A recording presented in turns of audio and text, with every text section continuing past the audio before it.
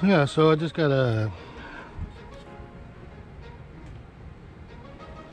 Booz RV solar panel, 180 watt. So I'm going to go through the installation with you. Before you do anything, make sure you take off the roof rack and make sure it's flush with the edge of the solar panel, so when you put the brackets on, it's flush, and then you can screw in brackets. Just by securing roof rack over the solar panel by itself, it's good enough that you could drive, like it'll hold it. You can't even move it, but of course, you know, we're gonna put on brackets just to be sure, like safe. And like I said, make sure that, you know, they're flush, and then tighten down the bracket, and then you can put in the screws and brackets.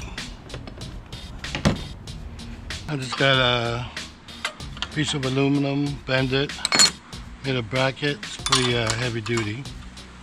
So got a couple of self-tapping screws.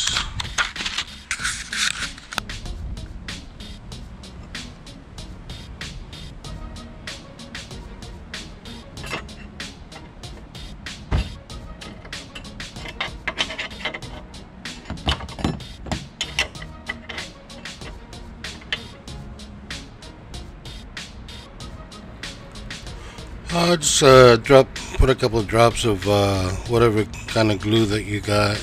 You know, that's a strong glue. I'm just using Gorilla for metal and plastic. So when you put the screws in, they're secured a lot better. Pre-drill a couple of holes, and then put in a couple of self-tapping screws. I'll just use 2 screws, 2 to 3 screws in this screw.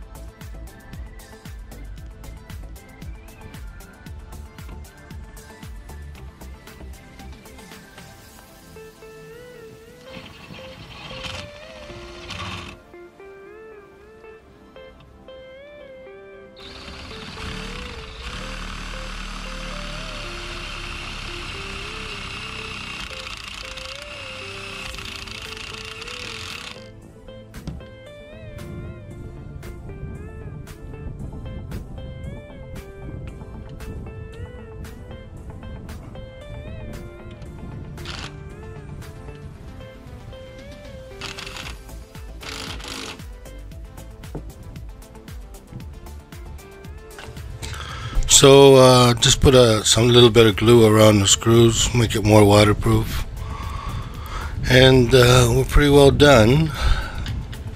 So we'll take it for a spin for 500k up north, see if I lose it on the highway or not. So next I guess I'll see you up north. There we are, up north. It held, I didn't lose it.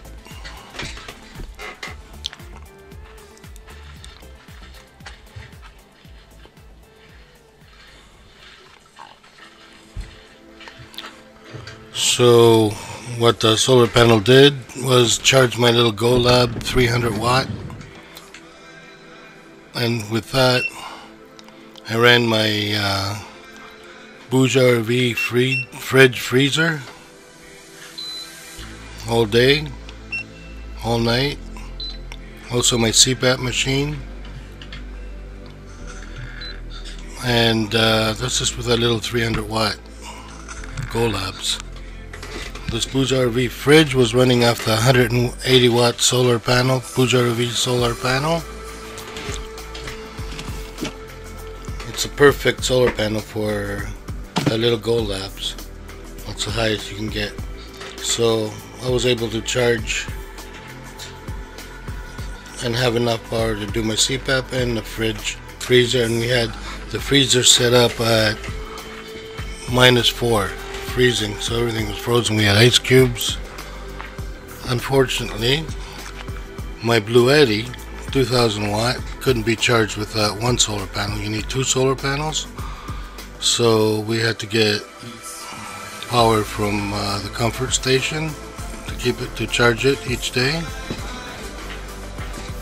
And let's check out the solar panel, see if it moved.